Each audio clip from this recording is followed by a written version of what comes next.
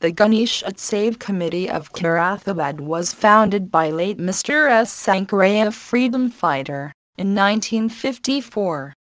Since then every year it developed with the constant effort of Mr. S. Sankaraya's family and friends and committee members. The Ganesh idol of this place is the tallest in the world, averaging to 50 feet. Mr. S. Sankaraya's brother Mr. S. Sudarshan continuing the tradition of Ganesh Puja in Khairatabad, Hyderabad, with the help of Mr. Sandeep Raj and his son S. Raj Kumar successfully, since 58 years. Every year lakhs of devotees visit daily this 12 days event of Ganesh Hyderabad from all over the state.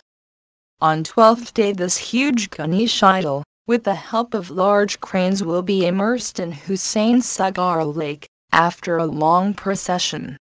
An ancient tale explains why Lord Ganesh is worshipped before any other deity prior to any other important event. One day Lord Shiva asked his sons Ganesh and Karthikeya to circle the world and return. Karthikeya hurried away on his peacock Vahana.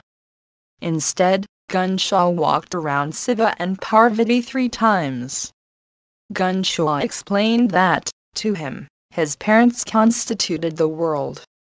Delighted and satisfied, Shiva granted him a blessing, affirming that no matter what the occasion or ceremony may be, Lord Ganesh should be worshipped before all other gods. People mostly worship him seeking success in endeavors and intelligence. He also symbolizes wealth, wisdom, and happiness. He is worshipped before any venture or journey is embarked upon.